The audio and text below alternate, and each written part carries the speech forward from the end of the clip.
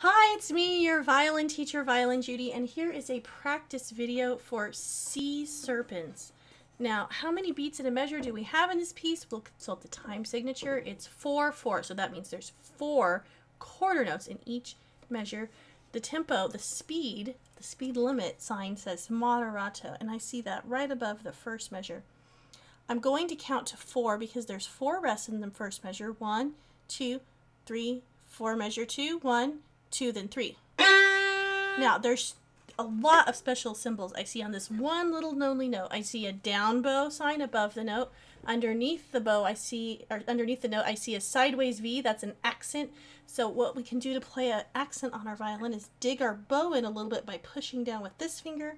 And then the FP means we're going to play forte loud, then suddenly soft. So it's going to be loud, soft in one bow. Then the comma means retake back to the frog.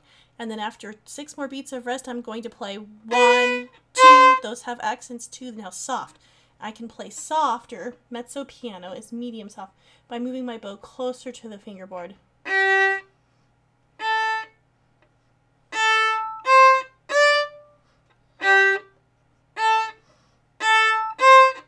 Retake.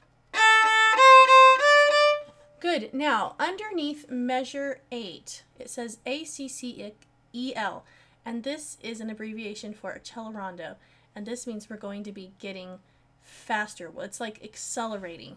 And then in measure 10, we see CRESC, and that is a crescendo. We're going to be getting louder. So I'll start measure 10.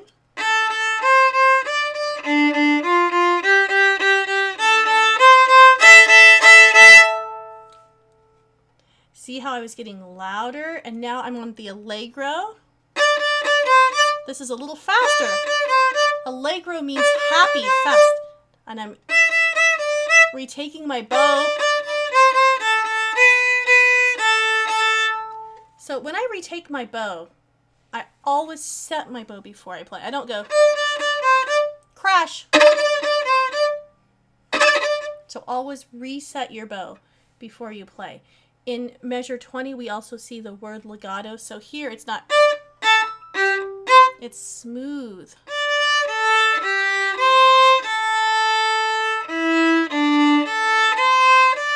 Smooth and connected. Now, in measure 26, we see a decrescendo sign. It looks kind of like an accent, but it's longer, and that means we're going to not slow down, but get softer. And then to coda. Well, the second time we play this piece, we will go to the coda. Now, over on the next page of music, we have a few more signs. We start mezzo piano, rest, rest, get louder, crescendo, soft, get louder, rest, retake, set,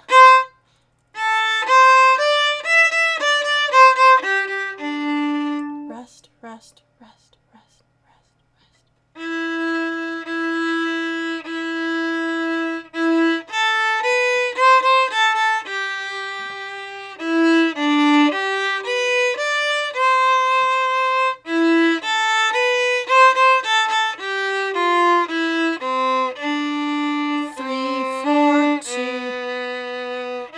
We see a repeat sign, but where do we go? Do we stop? Nope, we go immediately back to measure 45.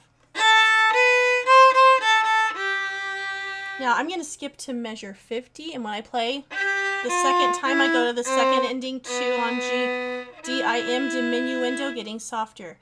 Now on measure 54, it says R-I-T, that's slowing down.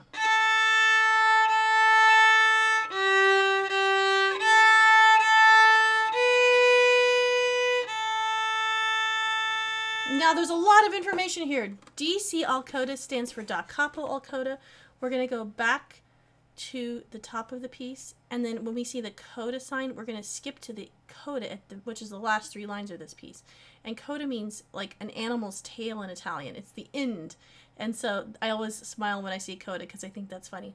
There's 2 more symbols. I see a bird's eye over the note, and this is called a fermata. I have a little song I always sing, fermata, fermata, It means we hold notes longer than we oughta.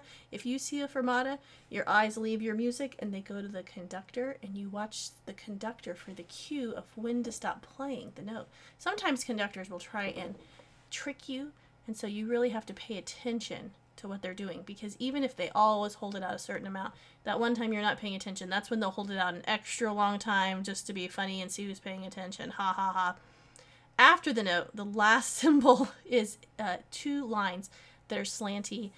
These are railroad tracks, we call them in North America, or a caesura. That's a slight pause. Like if you were going to drive a car across railroad tracks, well, you pause first, you stop and look both ways, and then you go. And the P underneath the note, of course, is piano. I'm not going to go back to the beginning now. I'm going to skip to the coda, measure 59. Shh, shh.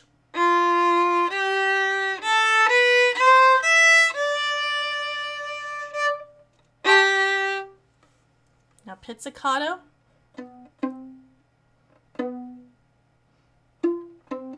Where is that 2 on G? High, low 2 on D. 3, 1, and now the string is going to hit the fingerboard. You want to snap it. It's a Bartok pitch. Pluck, so the string slaps the fingerboard. Slap. So have a good time practicing C Serpents this week.